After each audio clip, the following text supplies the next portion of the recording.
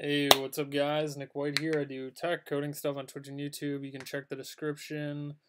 Patreon if you can. I put a bunch of resources up there. If you give me $1, that would be great. We're doing all the Python problems on HackerRank. This is Python loops. We're getting into some tougher stuff here. So we get an integer n like before, except now for all non-negative integers I to n, print I squared. So see the sample for details. So if we get 5, we're going from 0 to 5. Except 0 equals 0 times 0. So we're going to square 0, that's 0. Square 1, that's 1. Square 2, that's 4. Square 3, that's 9. And 4, that's 16. So to do a loop in Python, we could do a while loop or a for loop. There's 2 different types of loops if you're unfamiliar. Let's crank out a little while loop here. So let's say I is equal to 0. While I is less than n, so while this condition is true, we do something, right?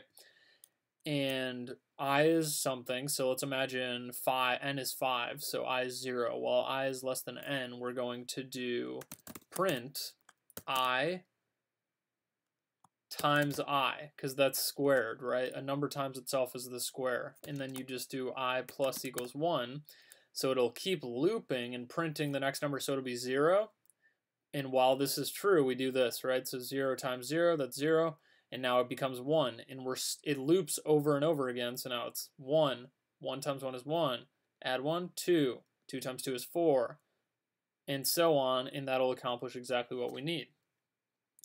So when you square things, you can do the number times itself. But what if we wanted to cube things? Well, Python has a nice little built-in for exponents. Actually, if you do double asterisk, so not multiplication, just add an extra one of these guys, you can do to any power, and I think it'll still work.